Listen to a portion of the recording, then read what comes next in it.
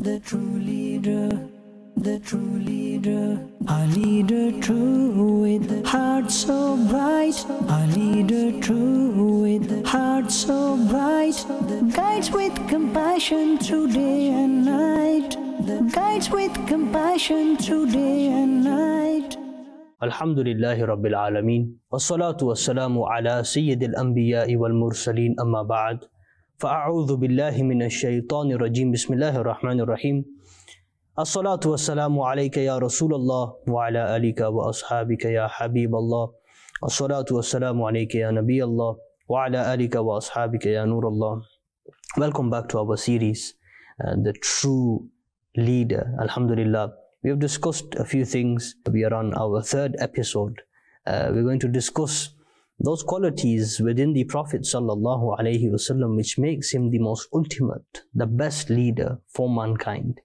And in today's modern civilization, when we look at leaders in the past, we look at the things that they've done, the achievements that they made. But what makes the Prophet ﷺ the most ultimate leader? What characteristics or qualities he had within him that makes him different from all other leaders?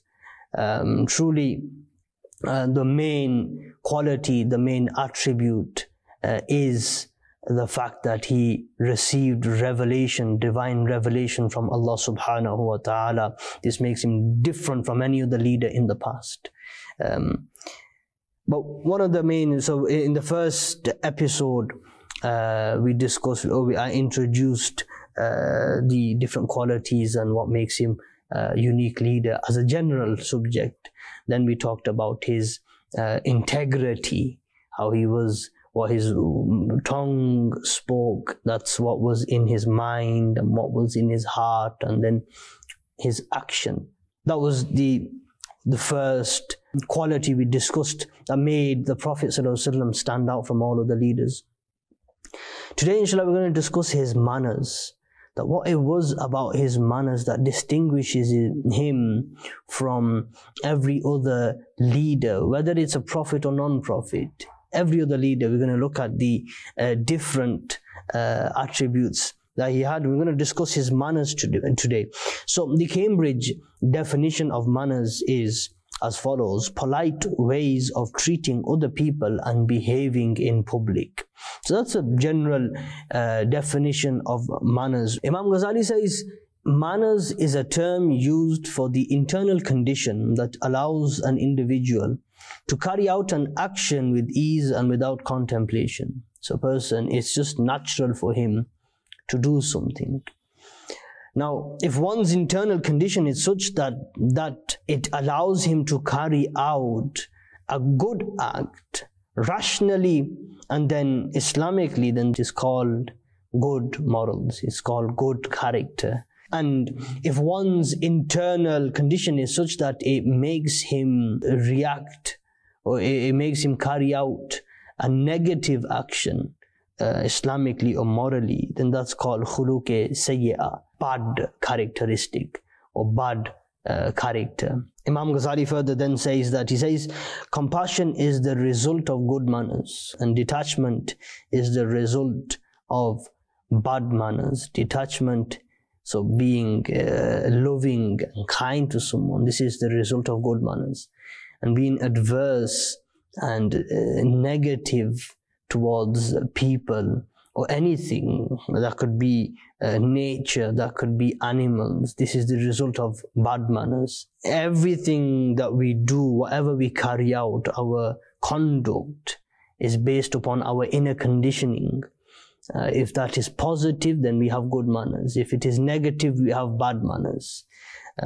Now, for an individual to have good manners, it is important.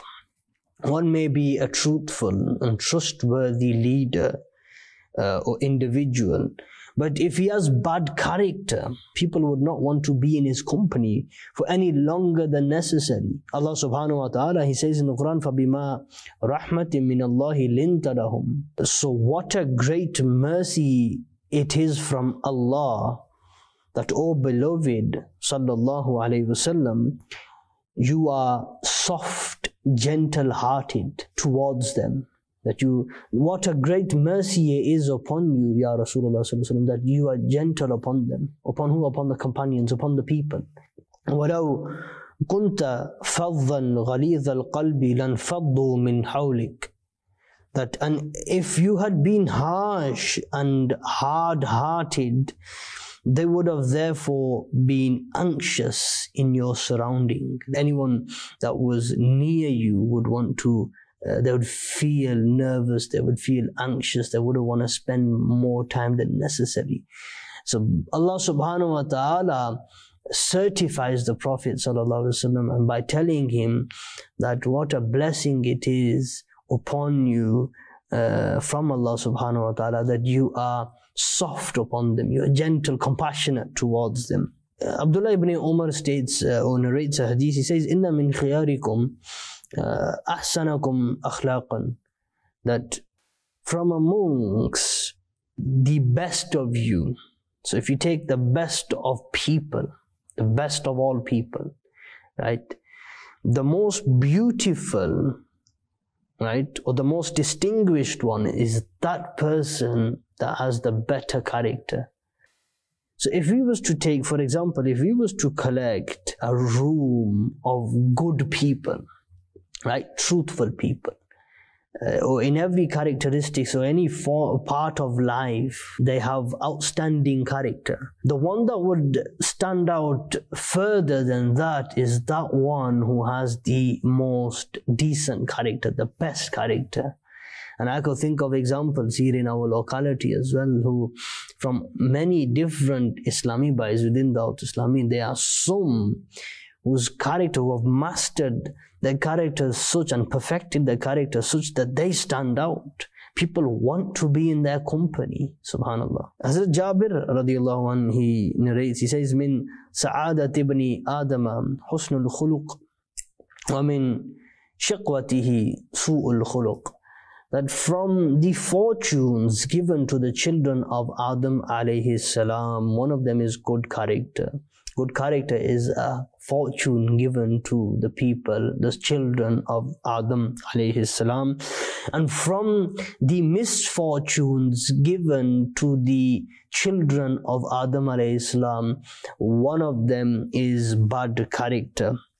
So a person who has good character, then he is fortunate. And a person who has bad character, that is his misfortune. Mawla Ali karamallahu ta'ala wajhahul kareem, he narrates the following dua from the Prophet sallallahu alaihi wasallam. So he copied the dua and he presented it to us. He says, this is the dua of the Prophet sallallahu alaihi wasallam. He says, "Allahumma hdini li ahsanil akhlaq." Oh Allah Azza wa Jalla, keep me upon fine character. La yahdi li ahsaniha illa ant. Only but you can. Wasrif anni sayyi'aha. And divert from me bad character. La yasrifu anni sayyi'aha illa anta. That only but you can take someone away from bad character. So character, a good character comes from Allah subhanahu wa ta'ala. It is a fortune. This is what Islam teaches, and this was one of those characteristics. So this was one of those specific qualities of the Prophet ﷺ that made him the best leader, that his character was just outstanding. Hazrat Malik radiallahu an narrates that the Prophet ﷺ says, "I have been sent to complete or to perfect best character, good character." So if there was good character, I've come to perfect that.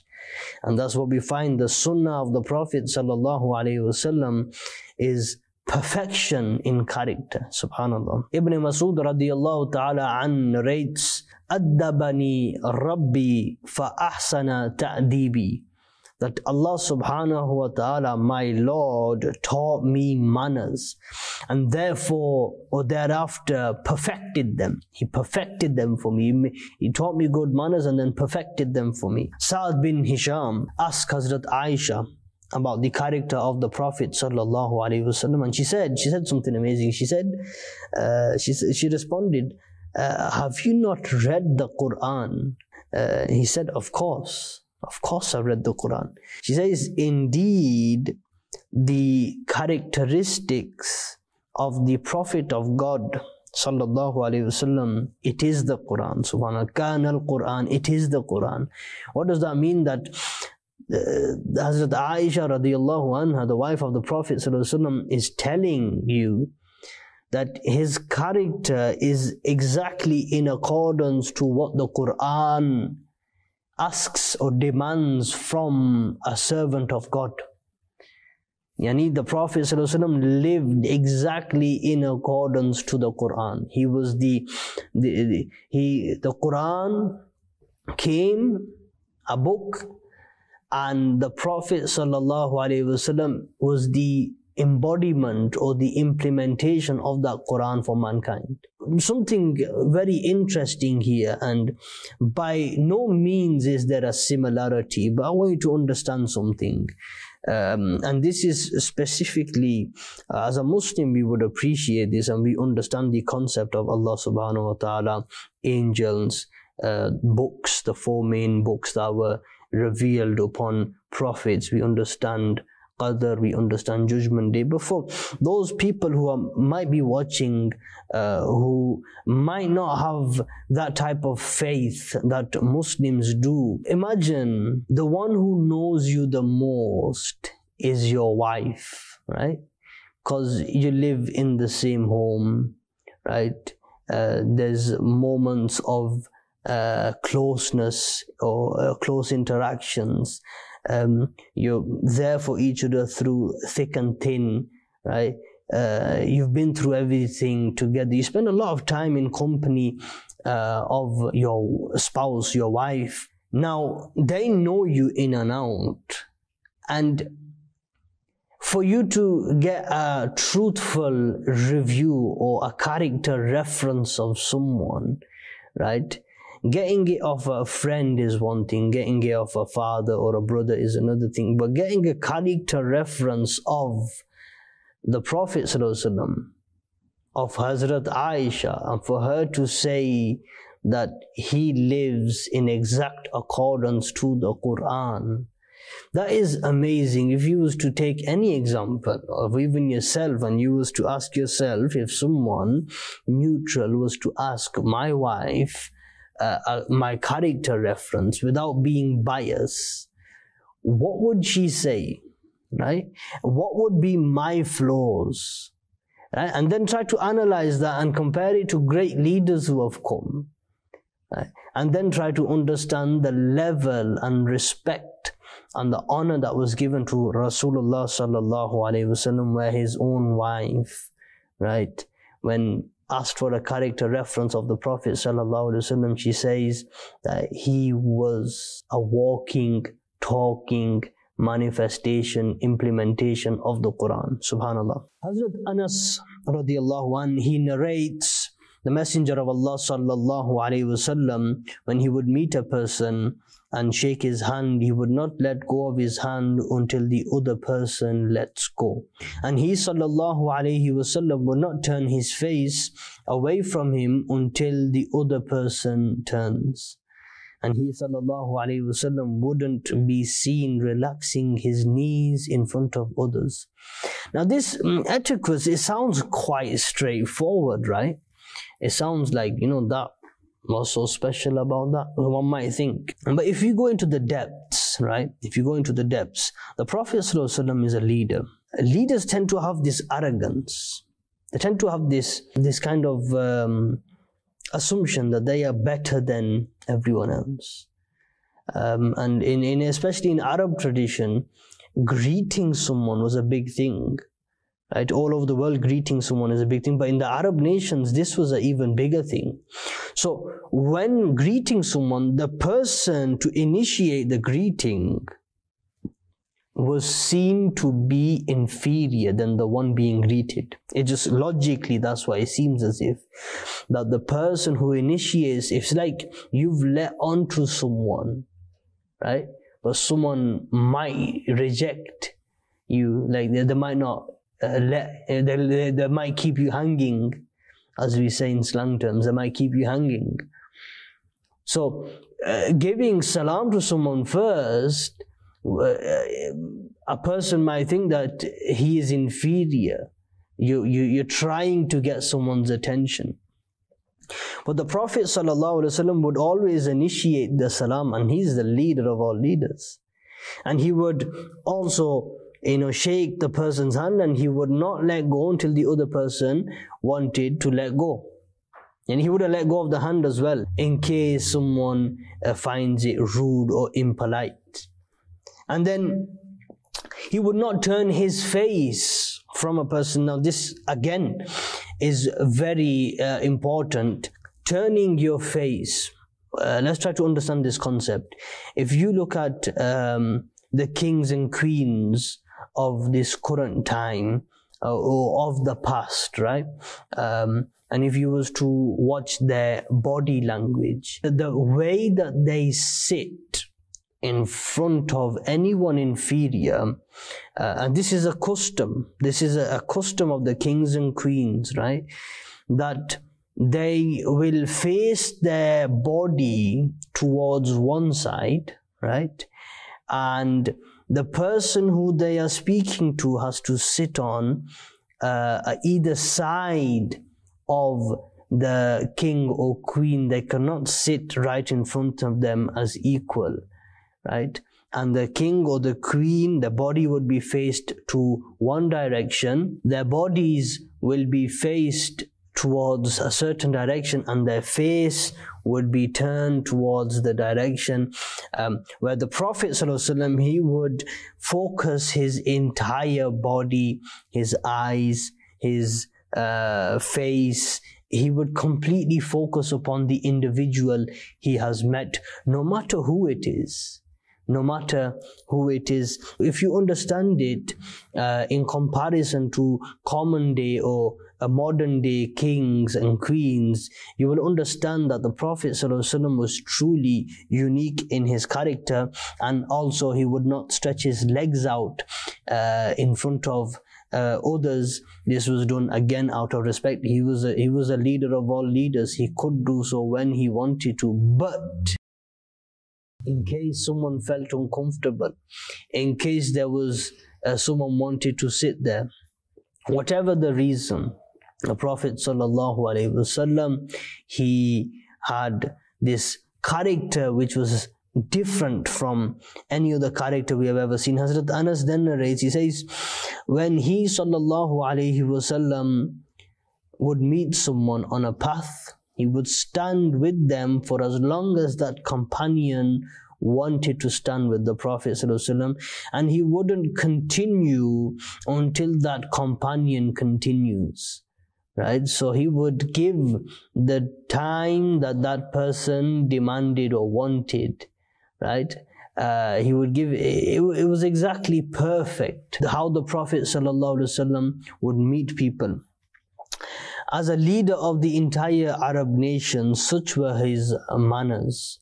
Today, anyone with a small amount of respect, fame, or name finds it difficult to give time to their followers, whereas the one who led all the prophets in prayer in Al-Aqsa, such were his manners. Yani all the leaders of any time, 124,000 prophets, more or less, all of them are great leaders.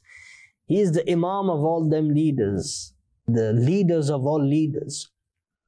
And this was his characterism. But we already discussed that the best from amongst all people are those who have the most beautiful character. So if all prophets have the best character, what distinguishes the best one out of those? It was the one who had the most unique. If all prophets were ultimate in all their qualities, what separates them or what distinguishes them from each other, what makes one of them stand out? It was the character. It was the character makes someone stand out from everyone else. Imam Ghazali rahmatullahi ta'ala alayhi narrates that the Prophet sallallahu alayhi wasallam never relaxed his legs before others in case it took too much room, therefore making it difficult for others. If there was enough room, then there was no harm. And he would not even want those people in his company to be affected in any way, shape or form. He ﷺ would honor those who would come to him. Someone would come to him, he would give them complete honor and respect, and whatever they would ask for, he would give. By laying down his garment, he would honor them. So if someone came to visit the Prophet ﷺ, and they were to sit on the ground, Prophet ﷺ, if he had a shawl, he would take the shawl off and spread it on the ground for that individual.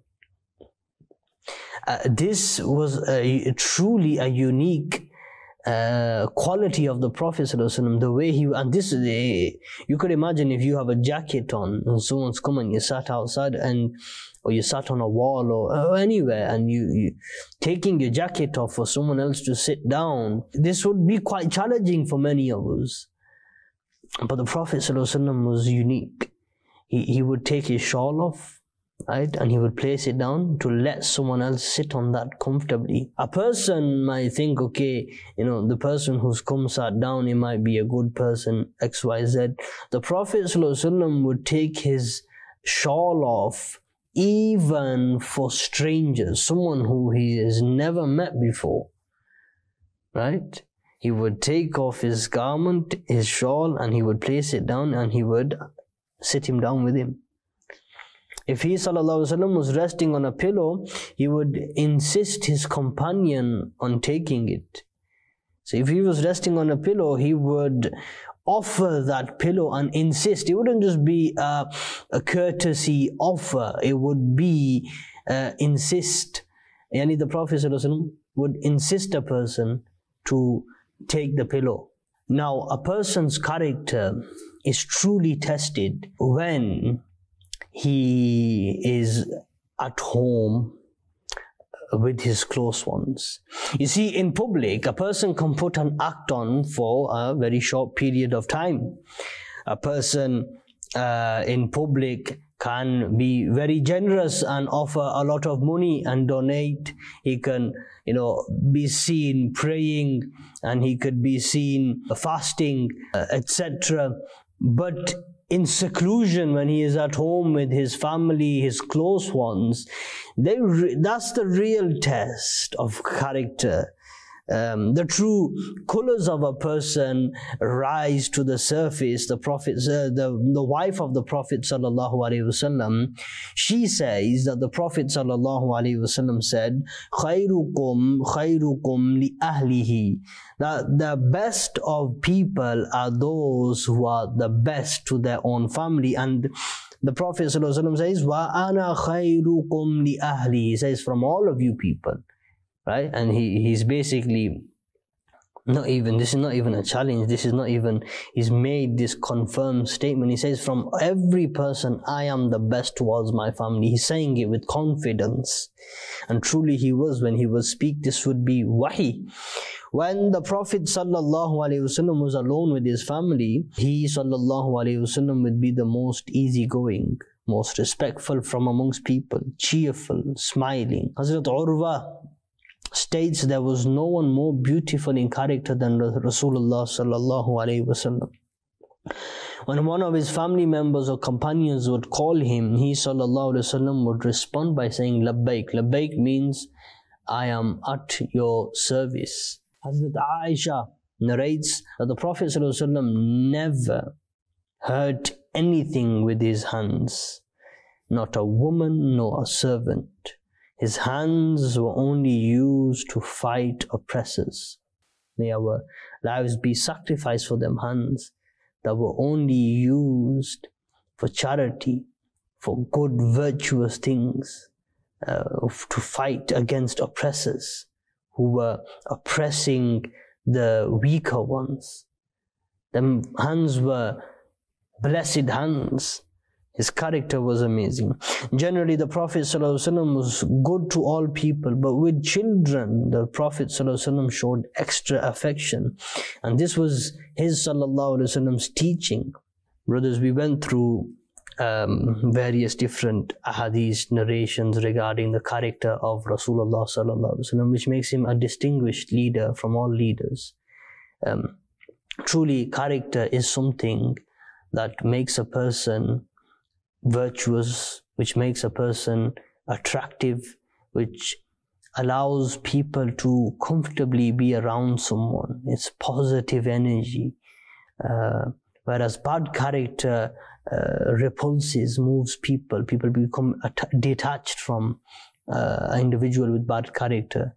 So we, as a follower of the noble Rasul sallallahu alaihi wasallam, should try to make our character impeccable, right? And because truly a person can do much more by having good character. And likewise, when we look at leaders and different people of influence, right, one must understand, or one can say with confidence, that the Rasulullah sallallahu alaihi wasallam had the best character. There was no one better than him. Sallu ala al-Habib, sallallahu ala Muhammad sallallahu alayhi wasallam. The true leader, the true leader, our leader true with heart so bright, our leader true with heart so bright, guides with compassion through day and night, guides with compassion through day and night.